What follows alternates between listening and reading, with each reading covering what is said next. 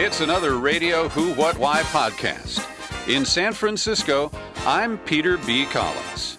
And today, I welcome the author of a fascinating new book about the Chernobyl nuclear accident. And it's a book about much more than just the nuclear facility, the accident that occurred in 1986, and what we have or have not learned from that. Serhii Plokhy has authored Chernobyl, The History of a Nuclear Catastrophe, and I just mispronounced his name after practicing because he schooled me that the K is silent. Serhii Plokhy, spelled P-L-O-K-H-Y. He is the Mikhailo Hrushevsky Professor of Ukrainian History and Director of the Ukrainian Research Institute at Harvard University. Professor, thanks for being my guest today. Well, it's a pleasure, and of course it's hard enough to have one unpronounceable name, but you ended up with the author who has two, one his last name and then the name of the person after whom the chair was called. But you did quite well. It's a pleasure. Well, I do my best, and feel free to correct me as we go along if I mangle any of the other names, because your account of the Chernobyl accident and the events that followed it really fascinated me. It is a riveting description of the errors that occurred and the calamity that followed it, the cover-up that was attempted, and you really take us there in a kind of first-person account. And in a moment, I want to get into that account. But there's something really important that I drew from the book, my biggest takeaway, and that is that you believe that Chernobyl really was a critical element in the breakdown of the Soviet Union. And I find this a fascinating analysis that differs from what was fed to us here in the United States during the 1980s as the Gorbachev government faced many challenges and the Soviet Union ended up being dissolved. Talk a little bit about that, Professor, because I think that is the most significant takeaway from your book. Well, thanks. Indeed, this is one of key arguments of the book, which is based on linking the Chernobyl disaster to the disintegration of the Soviet Union. And the broader idea is that major technological disasters, they really can bring about collapse of states, even powerful states. In the case of the Soviet Union, it would be, of course, absolutely incorrect and irresponsible, especially for a professor, to say that there was just one reason for the fall of a major superpower. So explaining the fall of the Soviet Union through Chernobyl alone wouldn't be right. But explaining the fall of the Soviet Union without Chernobyl wouldn't be right either. And what I do in my book, I demonstrate the way in which, first of all, the Soviet handling of the disaster, the refusal to tell to people like myself, who at that time lived behind the Iron Curtain, what kind of dangers we were facing. Eventually, it caught up with the regime, and the first mass mobilization against the Soviet authority, the authority of Moscow, was taking place in a country like Ukraine or in Lithuania, the country that was the first to declare independence from the Soviet Union, under the banner of ecological movement, ecological mobilization. In book, I called it eco-nationalism. Mm-hmm.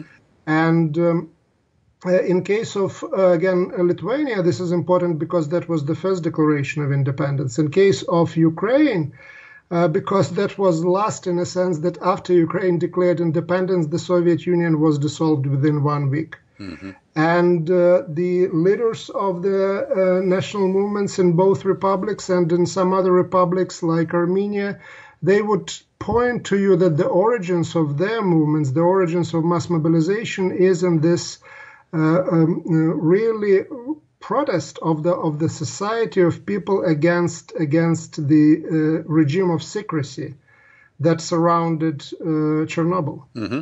And as you describe in the book, this is what pressed Mikhail Gorbachev into the first exercise of glasnost. He had to come clean because the Geiger counters, the measure of radioactivity that came from Chernobyl, was picked up in neighboring countries like Sweden and Denmark. And it really forced the hand. They could not keep this under wraps, using the state organs of propaganda, Pravda and Izvestia, and the ordinary control that they had been quite accustomed to up until this dramatic event. Mm-hmm.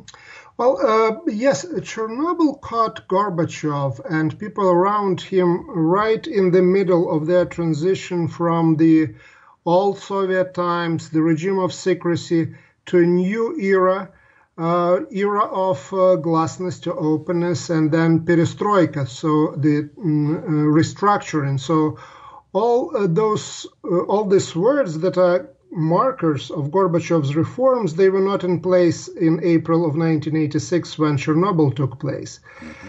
And Gorbachev overall and people around him don't come across very as heroes, more like perpetrators in the story of Chernobyl, and in particular in my reading of Chernobyl. It took Gorbachev 18 days to address the nation on the issue of what happened at Chernobyl. And even then, 1/3 of that speech were attacks on the United States, on Western leaders of the West European countries for criticizing the Soviet Union for not releasing enough information. So first of all, of course, the news about Chernobyl were broken not by the Soviet government, but by the Swedish authorities, who detected rising levels of radiation at one of their own nuclear plants and were really alarmed. It took them a while to figure out that it was nothing wrong with the plant, but that the wind was blowing from the wrong direction, from the other side of the Baltic, from the other side of the Iron Curtain. So really, as you said, Chernobyl and the reaction in the West and then reaction within the country itself forced Gorbachev's hand, and the policies of glasnost really started with Chernobyl. If the idea of Chernobyl and the fall of the Soviet Union, this is something that I am pioneering to a degree, or at least bringing to the fore, the idea that glasnost and Chernobyl are closely interconnected, it's a commonplace today in the special literature on the history of the Soviet Union and history of the Soviet collapse. So it's as uncontroversial as it gets. And Professor, as I contrast your modesty here in saying, well, Chernobyl wasn't the single cause, but you can't explain the dissolution of the USSR without it, the dominant narrative that was presented here in the United States from the New York Times and the kind of official organs was that it was the solidarity movement in Poland, and that Lech Walesa, who led the strikes in Gdansk, was a key leading figure, and this was the leading edge of pressure on Moscow to release control of the satellite nations. And so, I wanted to get your thoughts in contrasting the glasnost model related to Chernobyl with the narrative that was dominant in the U.S. in the 1980s. Certainly the events in Poland demonstrated that the Soviet regime in its outer empire in Eastern Europe was in trouble, was in crisis. But still it was strong enough to gather forces to suppress the Solidarność movement. Eventually Walesa ended up under arrest. And Gorbachev, when he came to power, eventually allowed Poland and other countries to look for their own way to socialism. He believed that none of those countries would ever live socialism. But that was a different set of policies from the policies that he conducted within the Soviet Union. Within the Soviet Union, he was, of course, prepared to use military, something that he refused to do in Poland. and the military was used in the Baltic states, in Lithuania, in Estonia at that time, at the beginning of 1991, which led to a major conflict between President Bush at that time, Bush Sr. and Gorbachev, where Bush sent Gorbachev a letter saying that unless that stops, he would have to cut all the programs that were at that place, economic and otherwise, that were supporting or helping the Gorbachev's regime to survive in 1991. So yes, it's part of the global story of the fall of communism, but it's quite removed from the story of the collapse of the Soviet Union per se, which again happened in 1991, happened as the result of mobilization of the national movements in first non-Russian republics, and then in response in Russia itself. And in Russia it was led by Boris Yeltsin, of course, at that time. So yes, these are all parts of the same big story, but again, I would say that Chernobyl is much more important for fall of the Soviet Union than is Solidarność movement. It's also much more important than, for example, Soviet war in Afghanistan. That received a lot of coverage in the West. The comparisons were made between the Vietnam experience of the United States and the Soviet experience in Afghanistan. Well, in reality, the Soviet regime succeeded in keeping the information about the Afghanistan and Soviet casualties there secret. And never the mobilization of the population happened over that issue, along those lines. When, of course, Chernobyl, that affected everybody. The radiation hit the party members and non-party members, the members of Politburo and not, and eventually that became a major created a major earthquake of political earthquake in the Soviet Union. Professor, where were you on April 25th, 1986? Well, I was at that time actually traveling. I was on a business trip in Russia. At that time, I permanently lived in Ukraine, approximately 350 miles away from the reactor. But in terms of my memories and memories of everyone, basically almost everyone in the Soviet Union, April 26 doesn't mean much to us because, of course, we didn't learn about the accident until days and days after we were already exposed to radiation. Again, a lot of that information came not from the Soviet government, but from the Voice of America, from BBC, Deutsche Welle, and other Western broadcasts. So really, I remember the day of May the 4th, and that's when I spent most of the day under rain. And a few days later, they told me that actually it was the Chernobyl rain. The wind on that day was coming from the north. It was coming from Chernobyl. I also remember another day in May of 1986 when rumors were spread, and they were partially kind of based on some truth, but they were exaggerated, that the water contaminated by the Chernobyl explosion in the river of Dnieper was moving towards the city of more than 1 million inhabitants where I lived at that time. And the expectation that everyone had, and I certainly shared them, was that, okay, in the next 2-3 days when the water will reach the city, it will be a dead city. There would be no one around. I remember just looking around at people walking on the streets, at children playing, and thinking, this is the end of the world. It comes to an end. 30 million people depend on Dnieper for its water.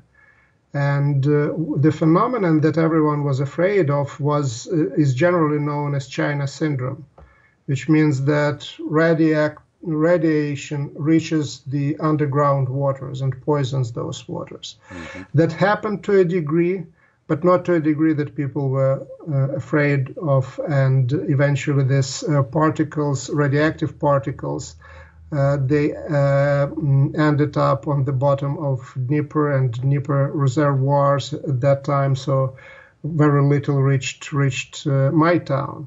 But that was a concern at that time. Now, Professor, in the book you describe how you kept your young children indoors that entire summer.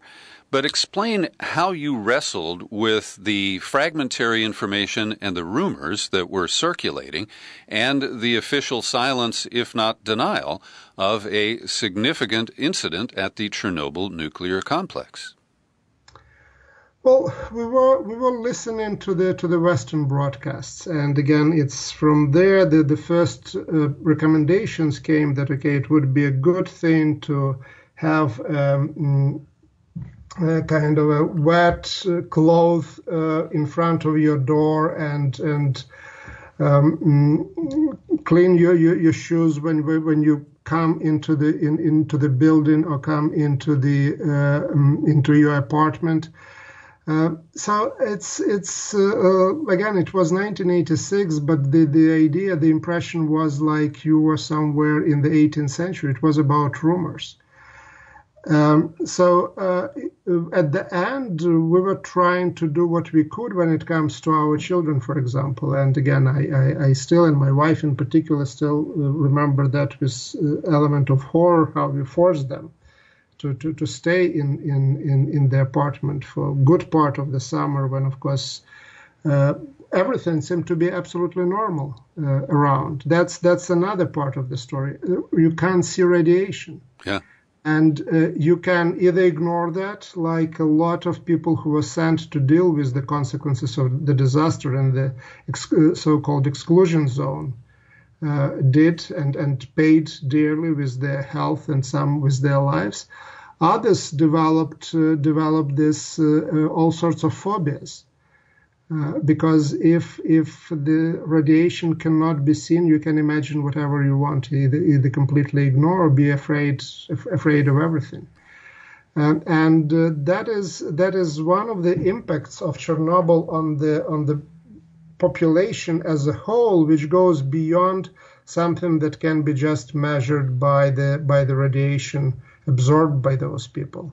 It's belief that whatever health issues I might have, it comes to Chernobyl, it comes to the radiation, and so there is a major psychological impact. And how did it affect you with the disaster like that? Oh, I'm sorry, sir. How did it affect you politically?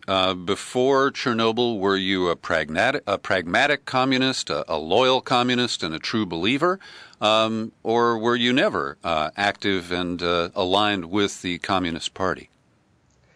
Well, I was a young professor at the university at that time, and particularly professor of history.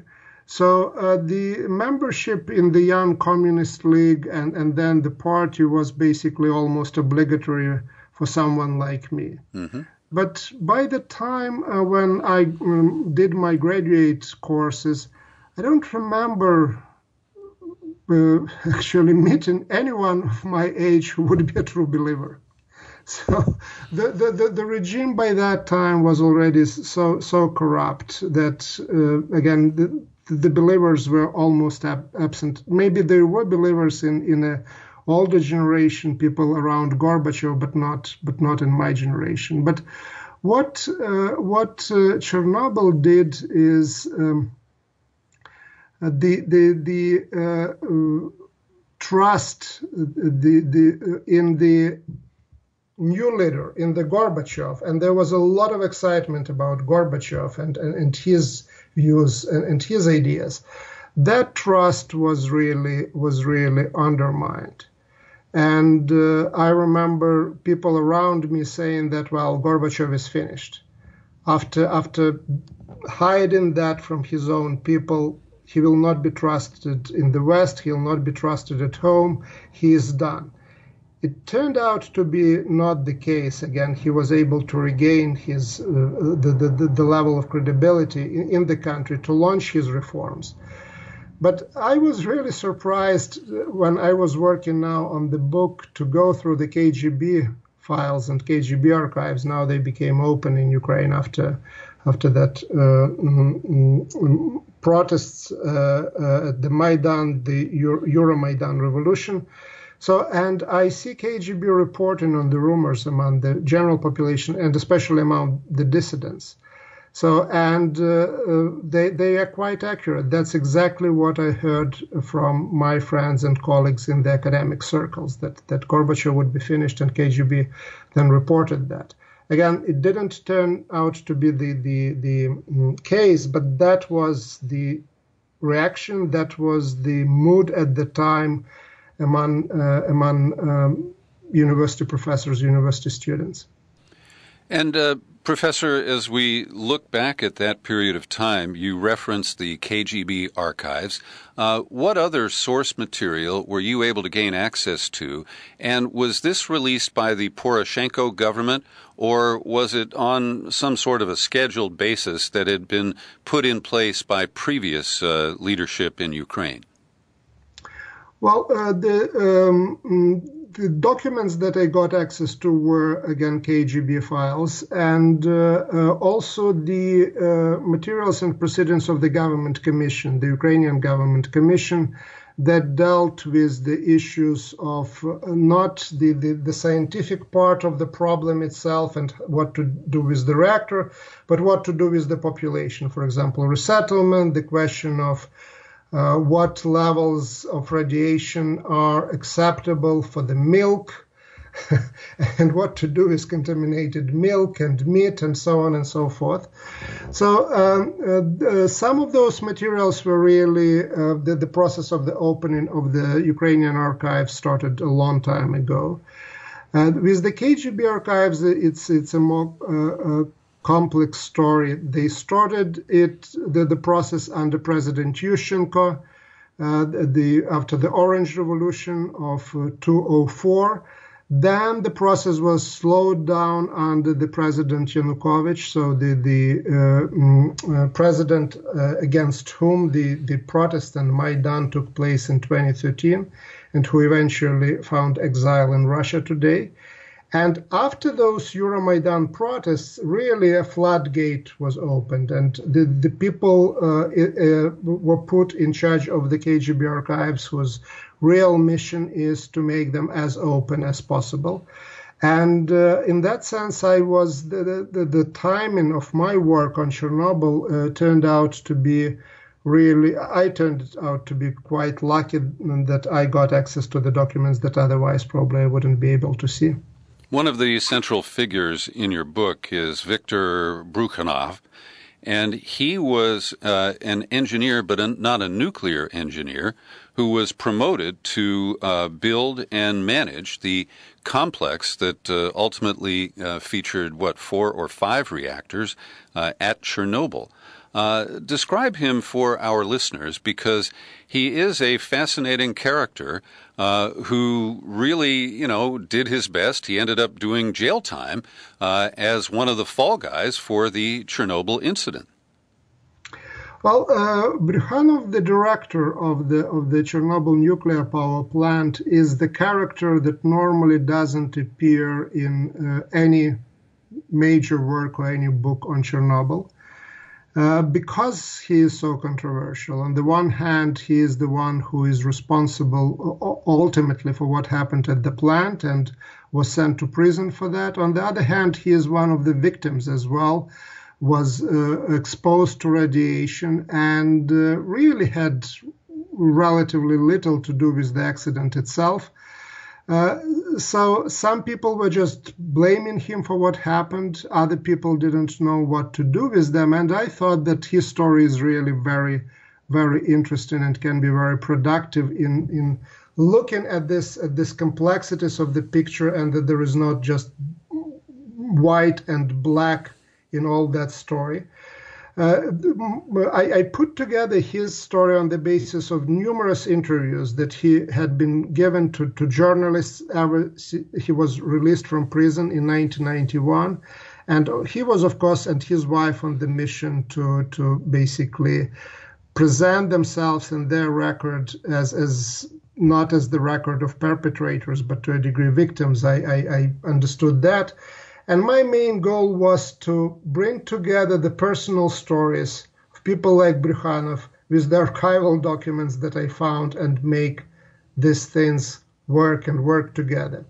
But returning to Brykhanov's background as an engineer who was not an engineer specially trained in nuclear industry, this is a very interesting phenomenon generally for the Soviet nuclear industry at the time, and something that is, very important for where we are today with our nuclear industry. So Brykhanov is the so-called first-generation engineer when it comes to nuclear industry. People who, at the time of the mass kind of explosion and expansion of nuclear industry, are being recruited there. They don't have training, appropriate training. They don't have, they were not groomed in that culture, safety culture that has to be in the nuclear industry, have this can-do attitude no matter what. And in that sense, that entire phenomenon of first-generation nuclear engineer with not enough training and safety culture is one of the contributing factors to Chernobyl. When we look today what is happening with the nuclear industry in the world, very few, it seems to me only 2 reactors are now under construction in the United States. Germany is going nuclear-free. The same goal was set in front of Japanese government. Chinese were the main kind of a contributor to the construction of new reactors in the last 10 years, but now even they become cautious, more and more cautious. And the new frontier is Middle East. So they just declared plans for the construction up to 40 reactors in the Middle East. And this is the story which is very close to what we saw in Chernobyl on a number of levels. One of them was, okay, there is just no enough trained nuclear engineers. This nuclear safety culture doesn't exist. And most of those places are authoritarian regimes that, of course, have complete control over the information. They are the ones who build the reactors. They're the ones also who control the reactors, which is, again, creates a quite dangerous situation. And this is one of the takeaways also, and maybe lessons that come from Chernobyl that can be of use today. Well, and when we look at the tsunami, earthquake, and meltdown in Japan, and we see the state of play here in the United States, where there hasn't been a plant built and brought in at the bid cost in at least 30 years. We have not resolved the issues of nuclear waste disposal or storage here in the United States. And as I look at it, the best practices, the strongest model, really are in France, where the government has complete control of the nuclear industry, and they completely reprocess all of the spent fuel. And that seems to me to be the state of the art. Can you comment? Yeah, France depends on nuclear energy probably more than any other country in the world. 75% of all electricity are produced in France from nuclear. It seems to me the nuclear industry here in the United States amounts for 20% or something like that. And the French didn't have accidents of any notice since the beginning of their nuclear program. They are now in charge of the construction. One of the firms is in the charge of the construction of the new shelter of a Chernobyl reactor, the firm called Novarka. So in that sense, they're really an example. And part of that success is really the strong role of the government in overseeing this program. So in that sense, they provide one possible way of how to deal with the dangers that come from nuclear industry. Another factor that can help us is that you don't need really a nuclear disaster to happen in your own country. Once Chernobyl happened again, they were affected in Sweden, they were affected in Britain, they were affected in Poland. And now it's the international community that picked up the bill for dealing with the disaster. The state that built the reactor, that benefited from it, the Soviet Union, is not there anymore. So what I'm trying to say is that the idea would be to take the best practices like they exist in France and bring them to other countries as well, especially to the countries where there is the first generation, as I said, of nuclear engineers, where there is no tradition of nuclear safety culture. So in enforcing making even stronger than they are today, the instruments for the international control over nuclear industry in other parts of the world. Because again, the nuclear industry is managed nationally as long as things go well, but it becomes an international problem once they don't go well. And in that sense, again, I look at a two-pronged approach, strengthening the role of the state, but also strengthening the role of international overseers in general. Well, I take your point, and I submit that in Fukushima, we have not learned much.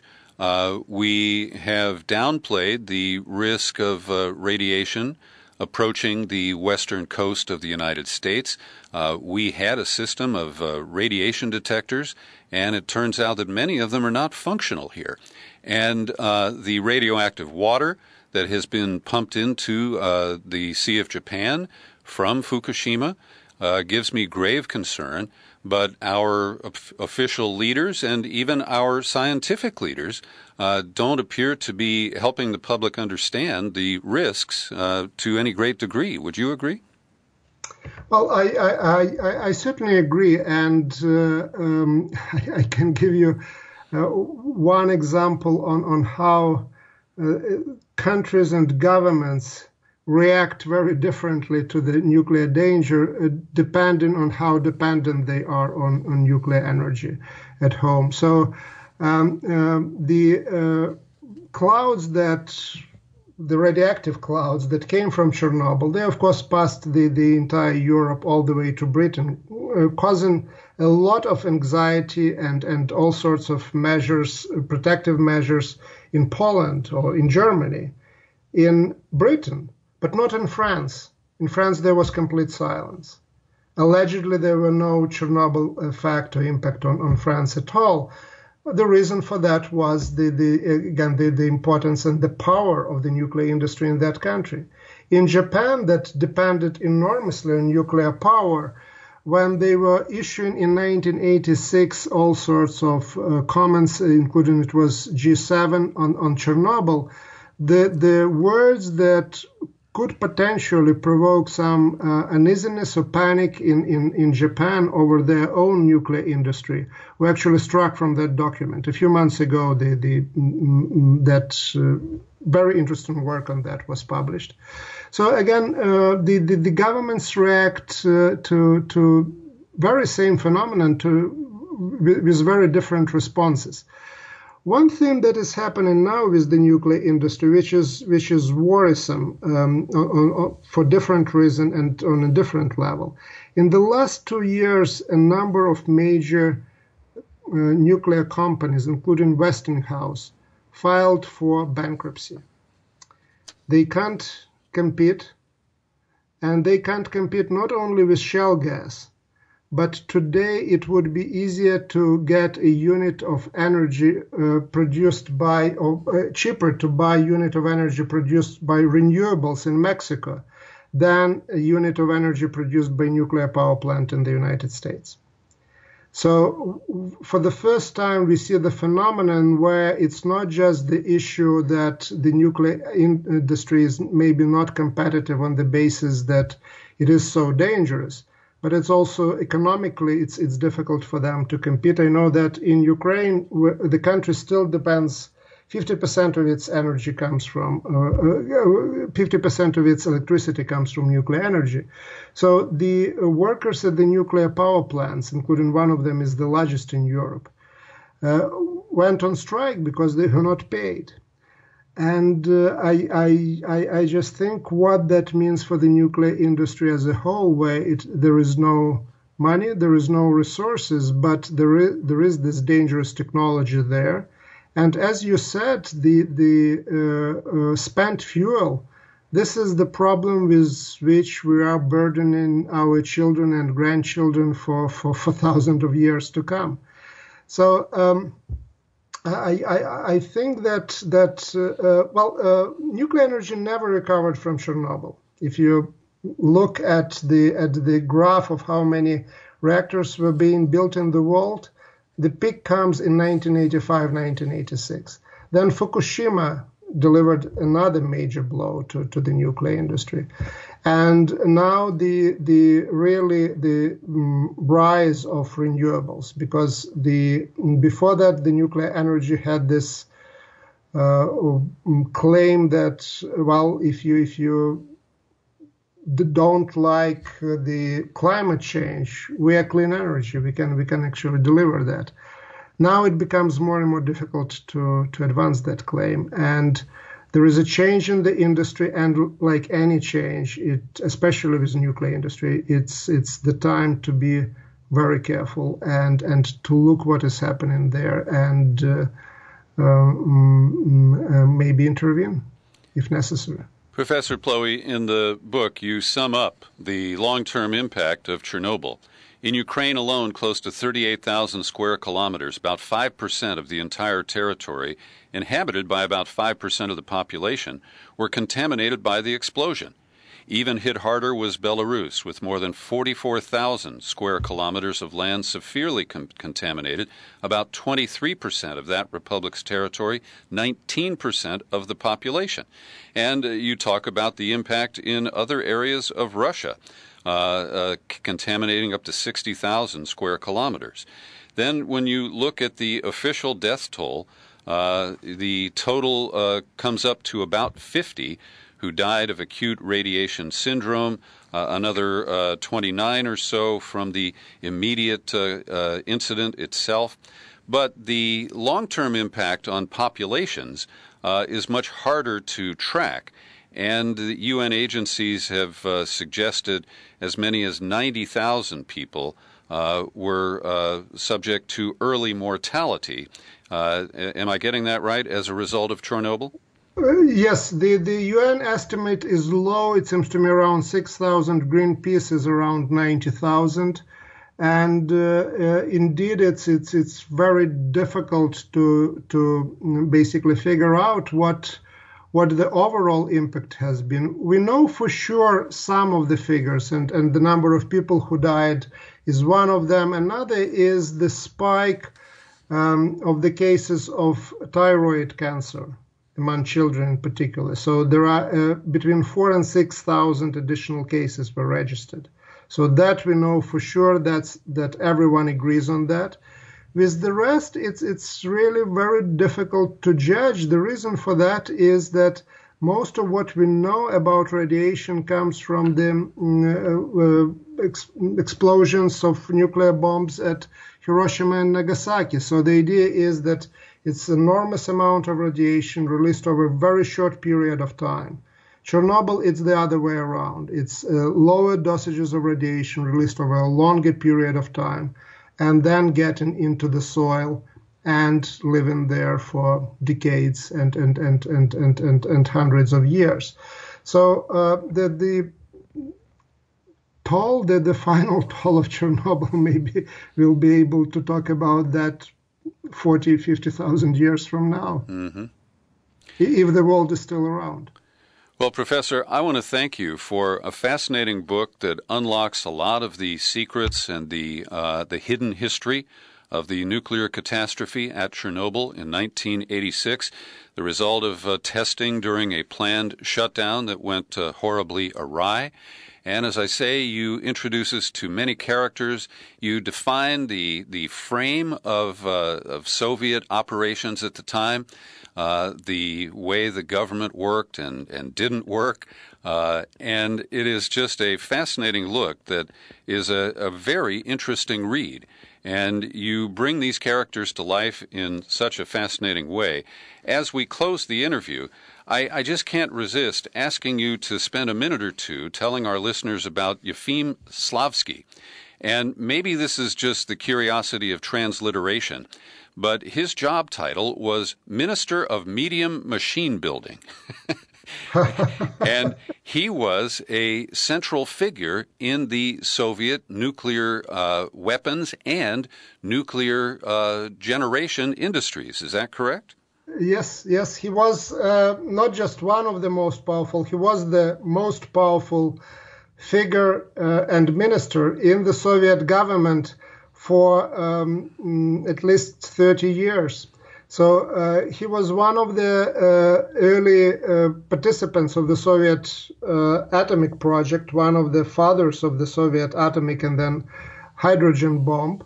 And since late 1950s, he was the minister of this strange creation, Ministry of Medium Machine Building, which was basically a Soviet nuclear industry, top secret Soviet nuclear industry. And under him were military units. And so he was presiding over the entire empire.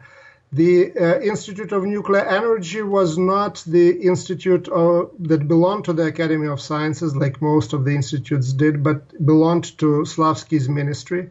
And the director of that institute, Mr. Alexandrov, one of the scientific advisors to the creators of the Chernobyl-type reactor, he was also the president of the Academy of Sciences of the Soviet Union. So Slavsky owned Alexandrov and owned the institute and owned the Academy of Sciences. So that was the power of the nuclear project in the Soviet Union, the person who was presiding over it since late 1950s. Eventually, he was also put in charge of creating of this, what became known as sarcophagus, so burying the reactor. He did that and was quietly retired after that. So the entire era ended with that.